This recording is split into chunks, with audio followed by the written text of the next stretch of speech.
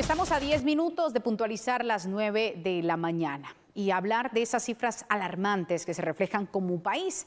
También donde se evidencia la dura realidad de las niñas guatemaltecas. Y es que la cifra de niñas madres en Guatemala sigue siendo alta. Esto es lo que reflejan los últimos reportes.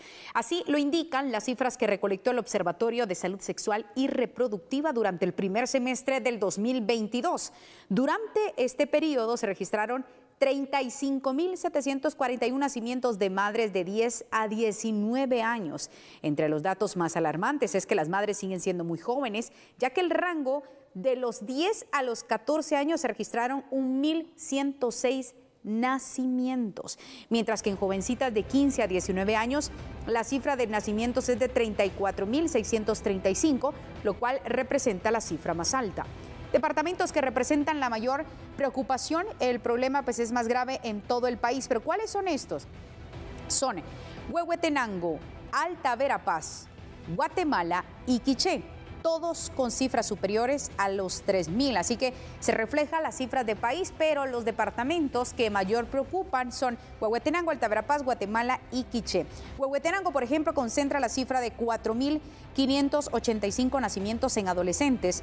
Después sigue Alta con 4.091 nacimientos entre 10 y 19 años. De ese total, 145 son en niñas entre 10 y 14 años. Por otro lado, es el departamento que tiene mayor número de denuncias, pero no de capturas o juicios, tampoco de niñas inscritas en el programa Vida del MIDES. La estadística muestra un solo caso de una niña de 10 años que se registró en Quetzaltenango y 6 menores de 11. En este último caso hubo 2 niñas madres de esa edad en Alta, uno en Guatemala, uno en Petén, uno en Quetzaltenango y el otro en Quiché.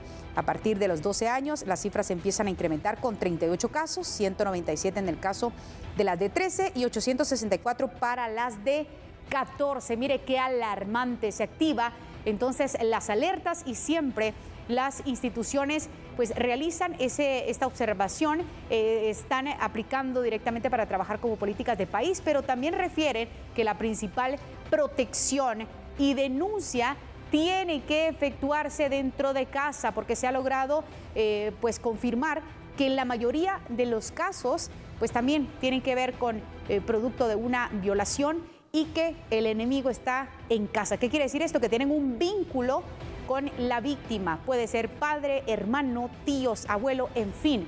Así se reflejan las cifras de país. Alerta máxima en Huehuetenango, Alta, también en Guatemala. Así que tenemos más cifras alarmantes.